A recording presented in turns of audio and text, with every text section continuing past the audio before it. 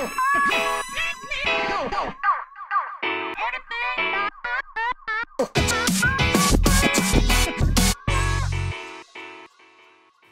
ladies and gentlemen, welcome to my channel Tech with Eddie, which is all about integrating your IT devices with your preferred home automation ecosystem. If you haven't seen my past videos, it's all about using platforms like Hoops or Homebridge to integrate these devices into Apple HomeKit. The whole idea is to get the same rich home automation experience by spending less. So please do take a look and don't feel shy to hit the like and subscribe button. Now, in my past videos, I've integrated my Synology NAS 218 Plus using Docker. And in today's video, I want to take it a step further by converting my NAS device into a universal Zigbee hub. How do I do that? I'm using this device called the Phoscon Conbee 2, which is a universal Zigbee USB gateway. This is all done by plugging the device into the available USB port in your NAS. And in my case, I've used a USB cable extension and plugged it into the device. As you'll know, I'm on a quest to integrate my not so certified IoT device into Apple HomeKit. And by using this device, it makes me much more easier and it suits me perfectly to integrate my Sonos, Xiaomi and Aqara Zigbee devices using this USB pen drive. And this makes me less dependent with the vendor's cloud services. I have broken down the video into 3 parts and left the timestamps in the description. They are a quick product overview, the Docker install, and third part is the app overview. So let's not waste time like I always say, and let's jump into this.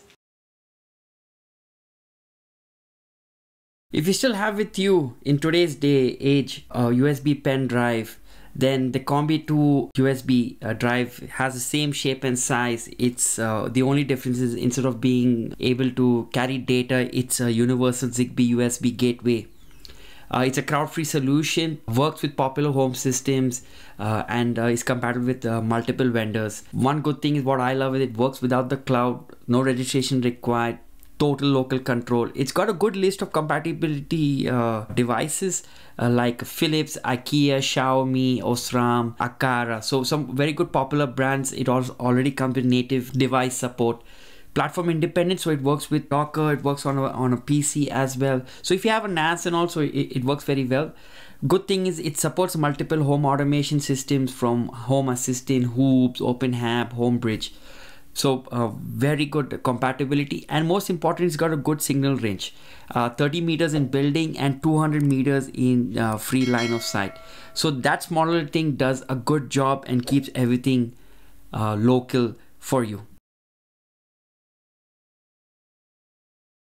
Now for the Docker install, the first things first, let's log into our server and let's open up Docker.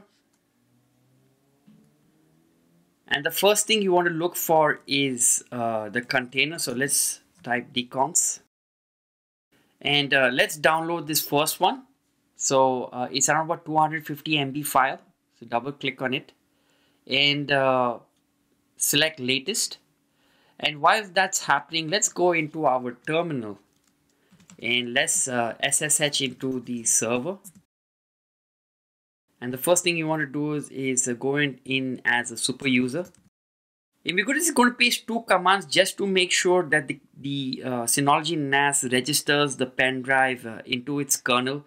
So if there's any reboot, restarts, it automatically recognizes the device. We're going to paste this first command, hit enter. We're going to paste the second command. Both these commands are going to be in the description.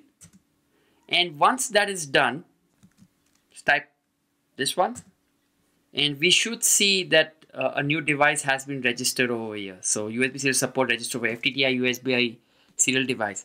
Once this is completed, we can confirm that the kernel, the Linux kernel of the Synology drive has been registered with this device. So now let's head over back. Let's exit out from here. And let's see if the image has been downloaded. Okay, so the image has been downloaded. It's around about 284 megabytes. And to install this, let's go to the Docker web page.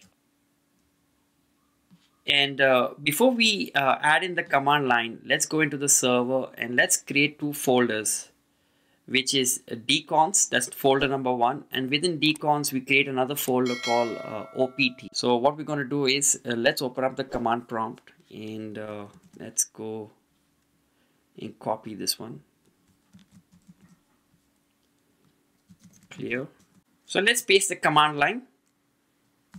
I have it in the description as well. So over here, what you want to do is you want to make sure that the device is TTYACMO. If you go to the description, it clearly states what kind of device you have to use for each of its products. So if it's a Conbee, it's USB 0. If it's the Conbee 2 that we have, it's this value. If you're using the Raspi, it's either these two values. So you want to make sure that you add in the device, and the volume is Docker deCONZ opt, and this value over here, all you got to do is copy from here. Now once again, I'm going to have this all into the description. All you got to do is copy paste and make sure that the volume is mounted correctly. So let's go over here, and once that is done, let's hit enter. So there you are. You've got the Docker container installed, and let's head over to the server containers, and you have it up and running. Now once you have it up and running, one of the things I noticed was that the web port is already used in my network. So what I did was, let's stop it,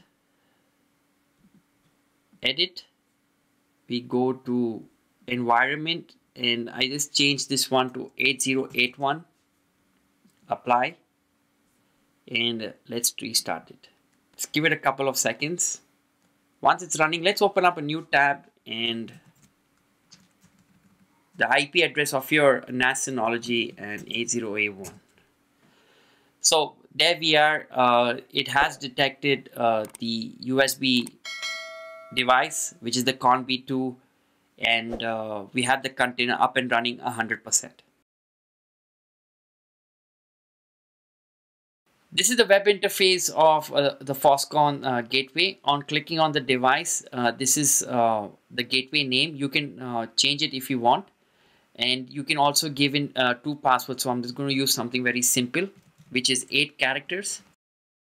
And you can proceed directly into searching for lights if they are into the pairing mode. And in this case, since we're all in the installation and configuration, let's proceed without lights. You can create a group. The first thing first, you want to go into the gateway settings. This is, you can see the vendor, the product, the firmware, and if you go into advanced, you can add in your time zone, and you can also update the view if you want to. English or German are the 2 languages, and for now the theme is only set to bright. You can also see all of the lights installed, switches, sensors, and it comes with a default daylight sensor. And if you go into the main web page, there's a lot of things that you can do over here by adding groups, scenes, and editing them, doing advanced configurations. So this is what from the web interface you can do. Very simple, very clean, and the most important thing is in the next video we will go more into depth in using the Phoscon Conbee 2 Zigbee gateway. Finally, there we are. We have installed and configured the Phoscon Conbee 2 Zigbee Universal Gateway using Docker into our Synology NAS 218+. In our next week's video, we will integrate it with Sonoff, Xiaomi, and Aqara Zigbee devices and bring them all over to Apple HomeKit using a plugin via Hoops. So stay tuned for that as well. Now to keep all of this going, don't feel shy to hit the like and subscribe button, because that's the real driver, that's the real motivator. The more the merrier. And if you have any doubts, don't feel shy to put down your comments as well. I'll be glad to assist you. So until the next time, stay safe, have a nice day, and happy automation.